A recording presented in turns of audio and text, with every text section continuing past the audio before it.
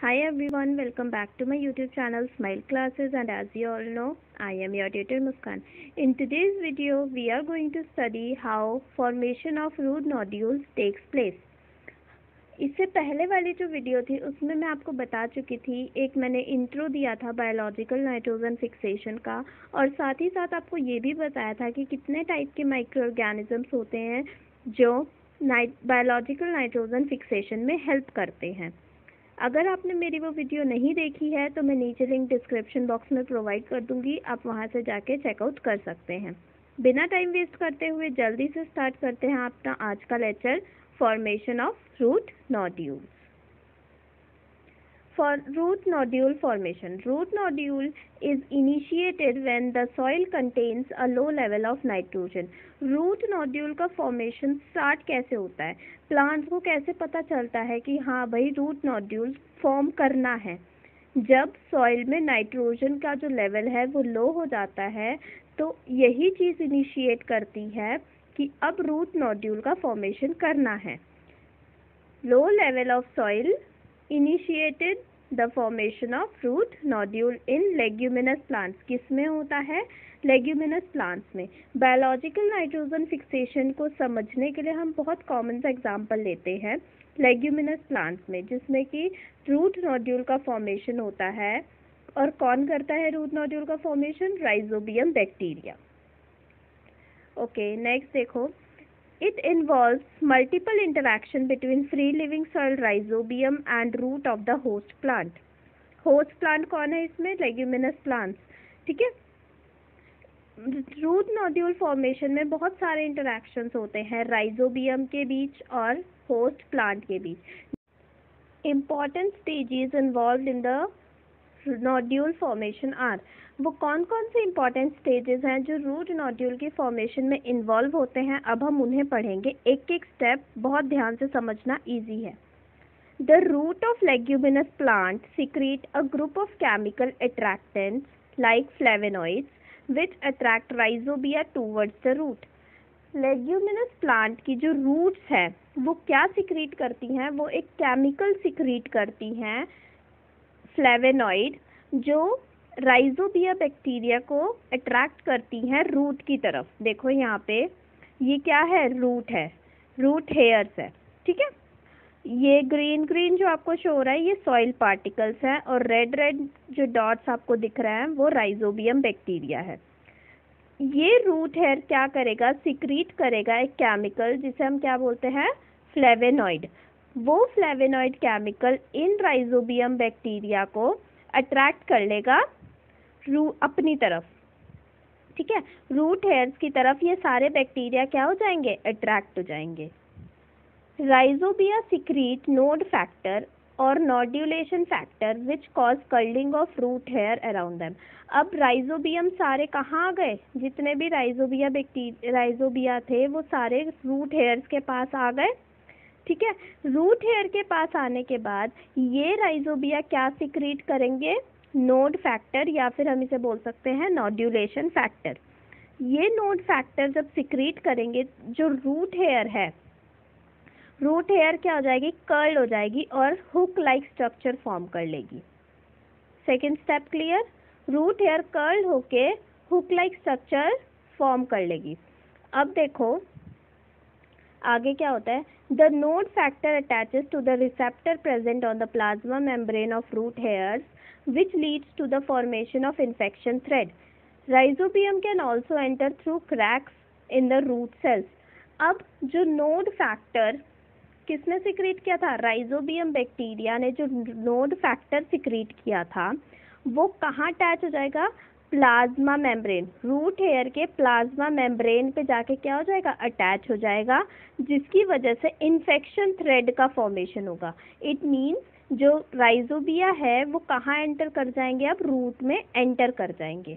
देखो कैसे, ये रे राइजोबियम बैक्टीरिया, इन्होंने जो नोड फैक्टर सीक्रेट किया था वो किससे अटैच हो गया? जाके रूट हेयर के प्लाज्मा मेम्ब्रेन से अटैच हो गया। रूट हेयर के प्लाज्मा मेम्ब्रेन से जब वो फैक्टर अटैच हुआ तो इन्फेक्शन थ्रेड का फॉर्मेशन हो गया। किसका फॉर्मेशन हो गया? इन्फेक्शन थ्रेड का फॉर्मेशन हो गया। और राइजोबियम बैक्टीरिया कहाँ एंटर कर गए? रूट हेयर में एंटर कर गए। क्लियर?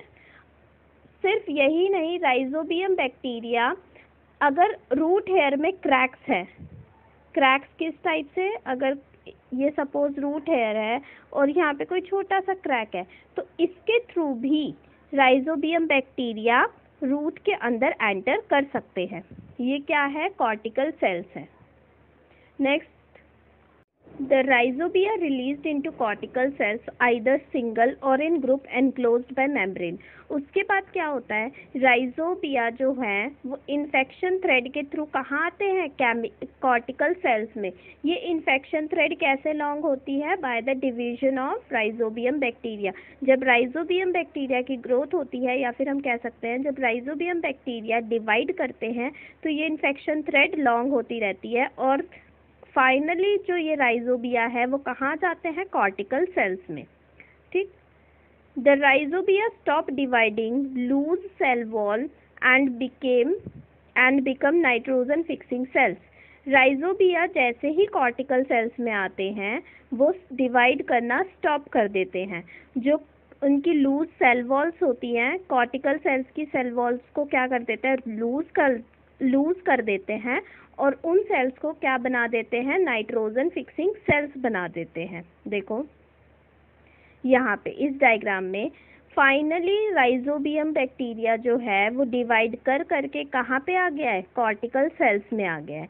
ठीक है। कॉर्टिकल सेल्स में जैसे ही बैक्टीरिया ने एंट्री ली, उस सेल को इस बैक्टीरिया ने क्या बना दिया? नाइट्रोजन फिक्सिंग सेल बना दिया। Next, the membrane surrounding the bacterioid is called peribacterioid membrane। अब जो बैक्टीरिया सेल्स के अंदर आ गए, यहाँ पे देखो ये क्या है? कॉर्टिकल सेल है। ये क्या है? एक कॉर्टिकल सेल है। बैक्टीरिया कहाँ आ गए? सेल के अंदर आ गए बहुत सारे। ये एक सेल की अगर हम बात करें, इस एक सेल की, ठीक है, ये एक कॉर्टिकल सेल का जूम व्यू है। सारे बैक्टीरिया आ गए, राइजोबियम बैक्टीरिया जितने भी थे कॉर्टिकल सेल्स में एंट्री ले ली।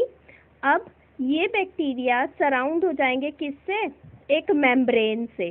जिस मेम्ब्रेन से सराउंड होंगे सारे बैक्टीरिया, वो उस मेम्ब्रेन को हम क्या कहते हैं? पेरीबैक्टीरियोइड मेम्ब्रेन।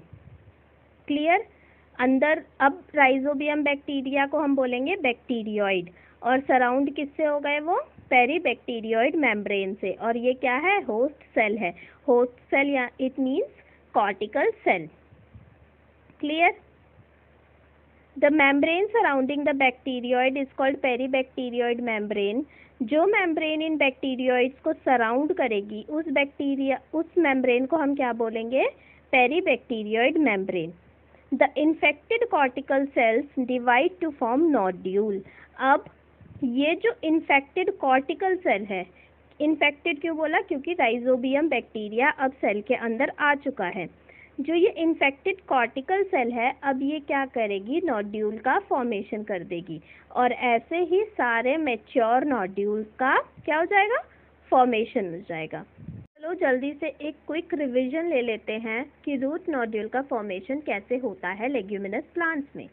ठीक, देखो ये क्या है? रूट हेयर है। किसके? लेग्यूमिनस प्लांट के रूट हेयर है। सॉइल पार्टिकल्स में या फिर सॉइल में क्या प्रेजेंट है? राइजोबियम बैक्टीरिया प्रेजेंट है। क्या प्रेजेंट है? Rhizobium bacteria. अब जैसे ही सॉइल में नाइट्रोजन की कॉन्सेंट्रेशन क्या होगी? लो होगी। ये रूट हेयर क्या करेगी? एक केमिकल सिक्रीट करेगी जिसे हम बोलते हैं क्या? फ्लेवेनॉइड। कौन सा केमिकल सिक्रीट करेगी? फ्लेवेनॉइड। फ्लेवेनॉइड केमिकल जब ये रूट हेयर सिक्रीट करेंगे तो क्या होगा? जो ये राइजोबियम बैक्टीरिया है ये अट्रैक्ट होगा टूवर्ड्स द रूट। ये राइजोबियम बैक्टीरिया रूट की तरफ मूव करने लगेंगे। उसके बाद जब राइजोबियम बैक्टीरिया रूट हेयर के पास आ जाएंगे तो ये क्या सिक्रीट करेंगे? ये एक नोड फैक्टर सिक्रीट करेंगे। क्या सिक्रीट करेंगे? Node factor. इस नोड फैक्टर की वजह से क्या होगा? जो हमारी रूट हेयर है वो क्या हो जाएगी? कर्ल हो जाएगी और हुक लाइक स्ट्रक्चर फॉर्म कर लेगी। क्या कर लेगी, हुक लाइक स्ट्रक्चर फॉर्म कर लेगी। नोड फैक्टर जो राइजोबियम बैक्टीरिया सिक्रीट करेंगे उसकी वजह से हमारी जो रूट हेयर है वो कैसी हो जाएगी, कर्ल हो जाएगी और हुक लाइक स्ट्रक्चर फॉर्म कर लेगी। रूट की जो प्लाज्मा मेम्ब्रेन है उस पर रिसेप्टर प्रेजेंट है, उससे जाके ये नोड फैक्टर क्या हो जाएंगे, अटैच हो जाएंगे। क्या प्रेजेंट है, प्लाज्मा रूट हेयर की जो प्लाज्मा मेम्ब्रेन है उस पर रिसेप्टर प्रेजेंट है। ये नोड फैक्टर रिसेप्टर से जाके अटैच हो जाएंगे और एक रास्ता बना देंगे जिससे राइजोबियम क्या कर सकेंगे, राइजोबियम बैक्टीरिया रूट हेयर के अंदर एंटर कर सकेंगे बाय फॉर्मिंग इन्फेक्शन थ्रेड। क्या फॉर्म करते हुए, इन्फेक्शन थ्रेड फॉर्म करते हुए रूट के अंदर एंटर हो जाएंगे और जो राइजोबियम बैक्टीरिया है वो रूट की क्रैक्स के थ्रू भी एंटर हो सकता है। क्लियर है इतनी चीज? नेक्स्ट देखो, अब क्या होगा, इन्फेक्शन थ्रेड का फॉर्मेशन हो गया। अब ये इन्फेक्शन थ्रेड धीरे धीरे क्या होगी, लेंथ वाइज इंक्रीज होगी। कैसे, बैक्टीरिया क्या करेंगे, डिवाइड करेंगे या फिर हम कह सकते हैं बैक्टीरिया की ग्रोथ स्टार्ट होगी। तो ये बैक्टीरिया या फिर ये इन्फेक्शन थ्रेड कहाँ आ जाएगी, कॉर्टिकल सेल्स में आ जाएगी और राइजोबियम बैक्टीरिया कहाँ पहुँच जाएंगे, सारे कॉर्टिकल सेल्स में पहुँच जाएंगे। अब यहाँ पे राइजोबियम बैक्टीरिया सारे कॉर्टिकल सेल्स में पहुँच गए। जिस कॉर्टिकल सेल में राइजोबियम बैक्टीरिया पहुँचा वो सेल अब कैसी हो गई, नाइट्रोजन फिक्सिंग सेल हो गई। क्लियर? नेक्स्ट पॉइंट, अब देखो कॉर्टिकल सेल तक राइजोबियम बैक्टीरिया पहुंच गया। कॉर्टिकल सेल में एक्चुअली क्या होता है, एक बैक्टीरिया भी कॉर्टिकल सेल के अंदर एंट्री ले सकता है और ग्रुप ऑफ बैक्टीरिया भी कॉर्टिकल सेल के अंदर एंट्री ले सकते हैं। जब राइजोबियम बैक्टीरिया कॉर्टिकल सेल के अंदर आ जाएंगे उसके बाद एक मेम्ब्रेन का फॉर्मेशन होगा। उस मेम्ब्रेन को हम क्या बोलेंगे, पेरीबैक्टीरियोइड मेम्ब्रेन। इस मेम्ब्रेन को हम बोलते हैं पेरीबैक्टीरियोइड मेम्ब्रेन। उसके बाद पेरीबैक्टीरियोइड मेम्ब्रेन के अंदर राइजोबियम बैक्टीरिया हैं, उन्हें हम क्या बोलेंगे, बैक्टीरियोइड। और ये क्या है, होस्ट सेल। अब ये सेल कैसी हो गई, नाइट्रोजन फिक्सिंग सेल। और ये सेल अब आगे क्या कर सकती है, एक मैच्योर रूट नोड्यूल का फॉर्मेशन कर सकती है। मैच्योर नोड्यूल अब क्या हो गया, फॉर्म हो गया। क्लियर? आई होप आपको आज का लेक्चर समझ आ गया होगा। आज के लिए बस इतना ही। अगर कोई भी डाउट होता है तो आप मुझसे कमेंट सेक्शन में पूछ सकते हैं। नेक्स्ट वीडियो में हम बात करेंगे जो नोड्यूल का फॉर्मेशन हुआ वो किस तरह से नाइट्रोजन को फिक्स कर रहे हैं। अगर आपको मेरी ये वीडियो अच्छी लगी then please do subscribe to my channel and don't forget to hit like button. तब तक के लिए बाय बाय।